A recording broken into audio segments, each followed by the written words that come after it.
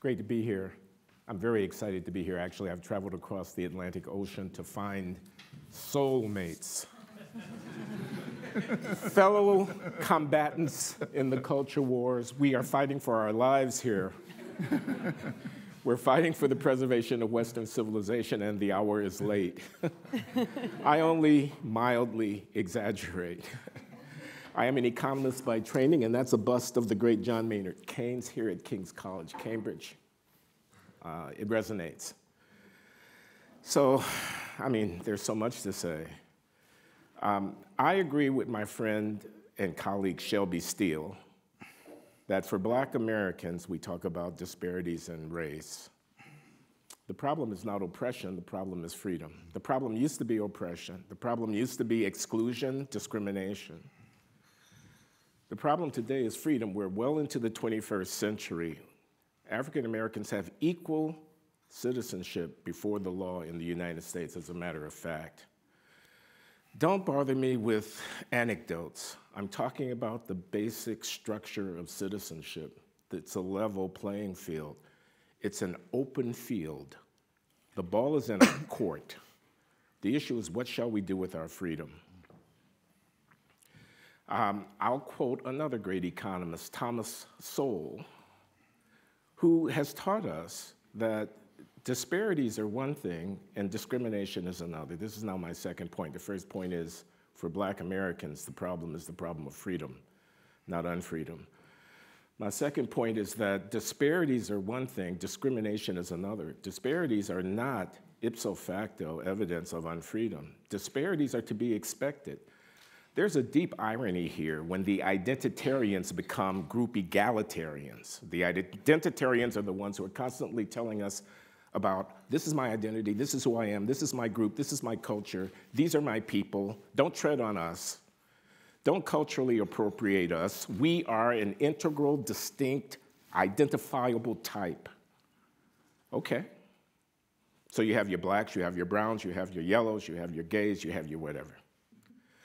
How then, since you are so insular, distinct, identity-based, and different, should we expect that you would represent yourselves in equal numbers in every dimension of human activity?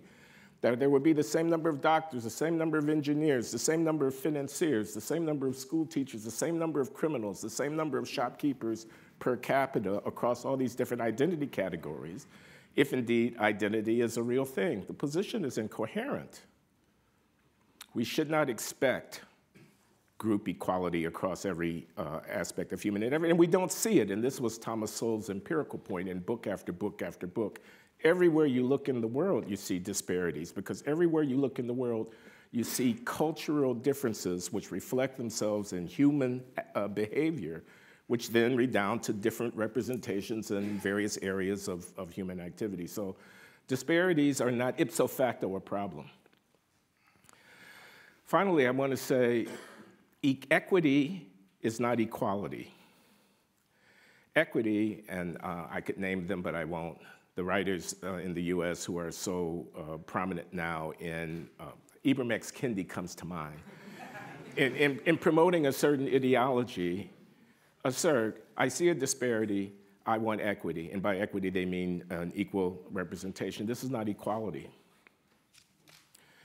If you use a different standard of assessment in order to achieve equity, you've just patronized me.